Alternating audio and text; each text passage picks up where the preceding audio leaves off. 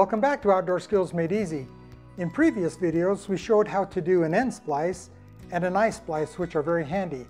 But today what we're going to do is show you how to attach two ropes together with a splice. Rather than just tying a knot, maybe a square knot or a surgeon's knot, we're going to show a short splice, which will be seamless, or a long splice, which is used for something that has a heavier load and you'll want to have more friction in between the two ropes. So here we go.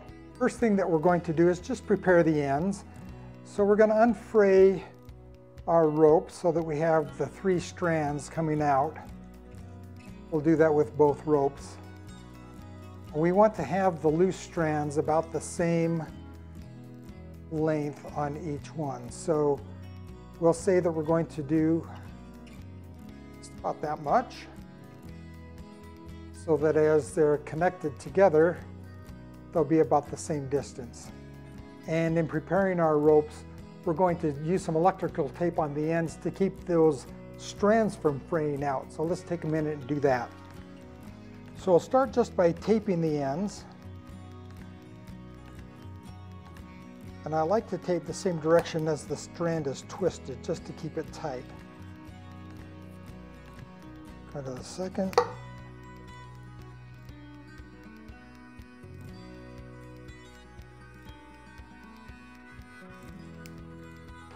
And just for variety, we will tape the second rope with yellow, which won't really matter because they're on two working ends of the rope, but I got yellow, so we're using it.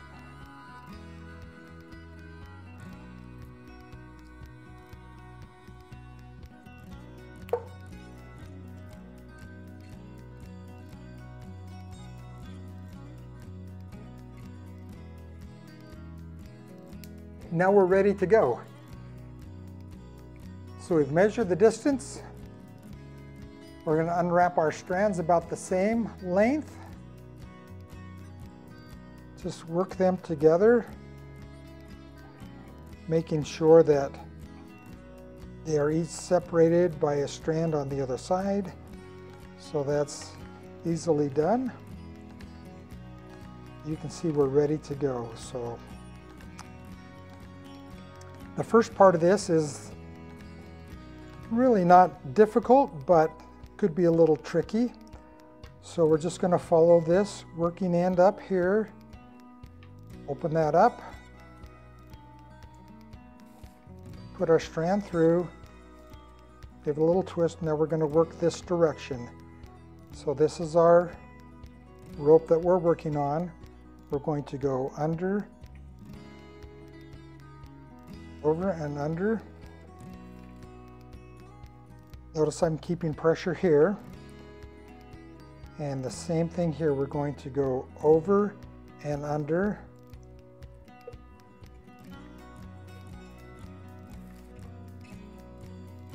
We're just working our way down this side of the rope. So we know that we're right because we don't have any strands that are both coming out of the same place. So we'll continue to work that down. We'll go one more on this side, and then we'll jump to the other side to make sure we're started well. And then we'll continue down until our splice is done. Over and under. I like to give it a little twist to make sure it's tight. You can see that we don't have any coming out of the same slot. So that's a good start on this side. Now we can turn our attention to the other side.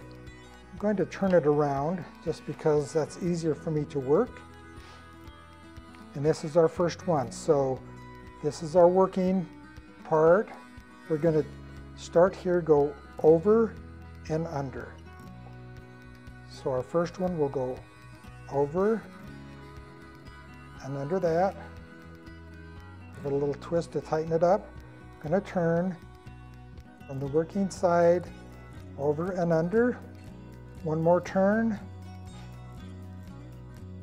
Over this one and under that one. Oops.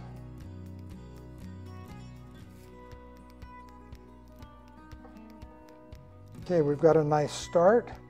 I'm going to go ahead and work my way down this rope and finish this side. Rotate it over, under.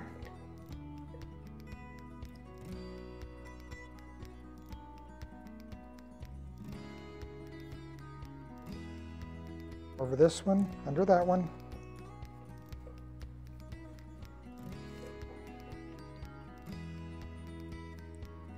Keeping that nice twist on that. We'll continue down the rope.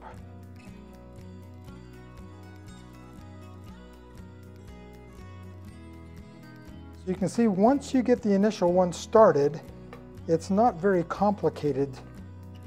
As you continue on down, and you'll start seeing you have a nice weave on your rope behind you. Keep it twisted up tight.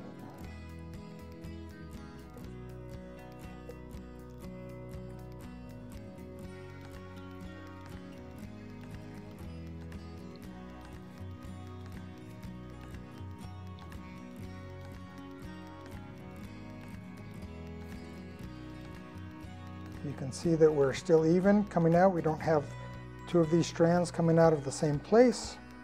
So we'll see if we can get one more strand out of this, one more weave out of this.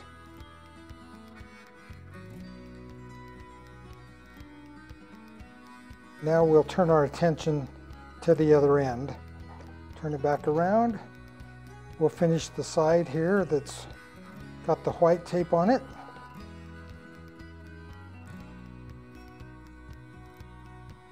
Keep rotating it. I like to rotate towards me. It's just something that I've used as a pattern over the years as we've done this. And it keeps me consistent, so I'm always looking for the next place to go over and under.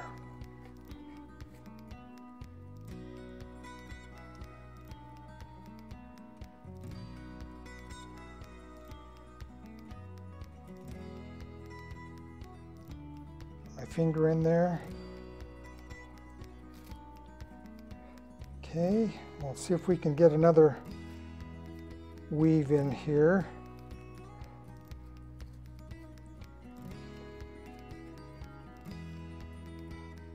And I would say that that's pretty good. So now we've got a nice short splice, and I'm going to just move my table away.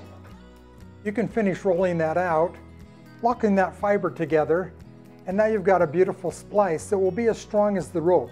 If you want additional strength, just increase the length of your splice. I think that you can do this easily with a little bit of practice. And I hope that you'll join us again at OSMeTv.